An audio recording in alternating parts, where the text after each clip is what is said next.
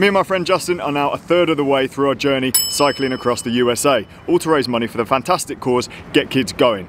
We wanted to drop a quick video on our rest day today here in New Orleans to show you some upgrades that we've made to our setup. Quite significant changes too.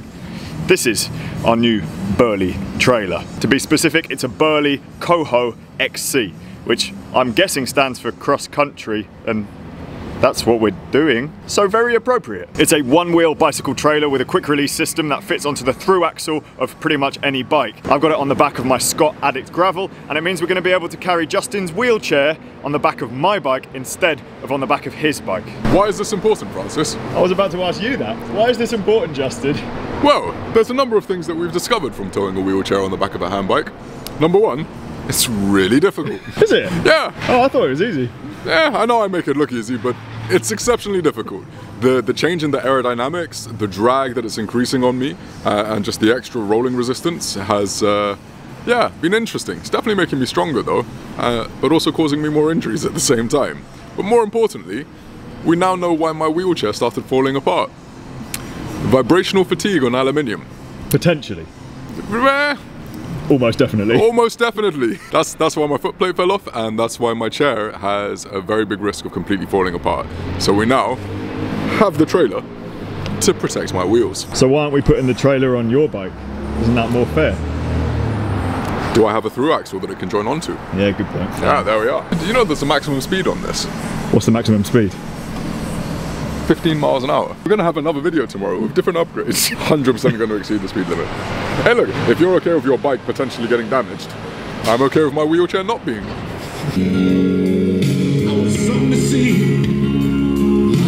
There's a guy here that just drags a big speaker. Who's the guy with the speaker? So nobody knows his name. He just walks around New Orleans, literally just plays tunes, don't know why. But yeah, that's really about it. we don't know why, but he's just a good guy hanging out. Must really hurt. Oh yeah, they must hurt. Yeah, most definitely. Yeah. Maybe he's got earplugs in. Notable features of the Coho XC. A really small rear wheel on the back, just one, which means the bike should handle a little bit nicer than if you had one with two wheels on the back. I don't know what size wheel that is, but we do have some spare inner tubes for it and a patch kit. It has a mudguard on the back. It hasn't been much of an issue so far. We haven't really ridden in the rain, but if it does, I suppose it stops you from getting sprayed, and it acts as a nice sturdy area where you can strap some extra stuff to. The whole thing is aluminium, super light cage, and then there's some canvas covering the edges so stuff doesn't fall out. I would like to say this was on purpose, Justin. It wasn't. It fits the wheelchair in perfectly. It was as if it was made to fit.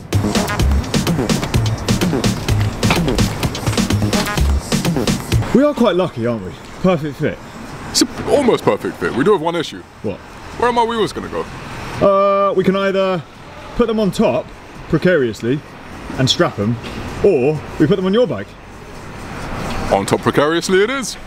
We will have to do some tinkering, and the wheels can probably go under here and then bungee strap on, but on the whole, pretty good solution, and there's a big sort of cavity underneath the wheelchair where we can put all of the panniers and the tail fin that's going to come off my bike, because obviously you can't fit that anymore because the tail fin usually uses a through axle system and we've had to change the through axle. So there's going to be a little bit of tinkering for sure and getting used to the new system. We've shortened our ride days out of this city on purpose because of that, because we don't really know how it's going to ride and how long it's going to take us to faff around and pack all the stuff. It has a through axle adapter, so a quick release system where you lift a little lever up, clip it on, and then to remove it you just pull the lever again, which is two normal kind of brake style cables, and then it lifts straight off. Really quick, really good. I should probably mention that this is not sponsored by Burley. We just found the best looking trailer we could online that had one wheel. Why does it need one wheel? And Raoul helped us get it. Thank you, Raoul. Why does it only need one wheel, Francis? Well, I think one wheel, less friction, as you've discovered, towing your wheelchair behind you. That is true. It does come with this net thing. I don't know if that's going to stretch on top of all the stuff, but we've got extra bungee cords as well. I think the bungee cords are going to be a better solution because they come in different lengths and different sizes. And then finally, it has a kickstand. So when you take it off the bike, simple as that, you can have that on the floor and it doesn't tip over. Where is the other wheel actually going to go? On top. I'm going to put both of them on top. First test ride. Now the kickstand.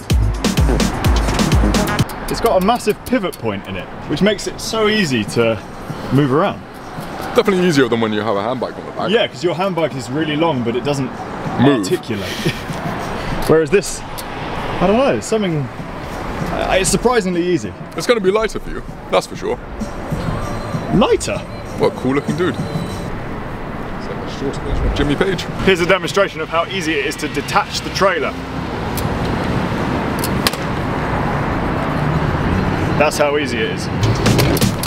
That marks the end of our little update. We still have a bit of our rest day remaining, so we're gonna use it resting and then be back on the road tomorrow. So stay tuned for a video in the day after tomorrow. Link down below to get kids going, and thank you for supporting our trip.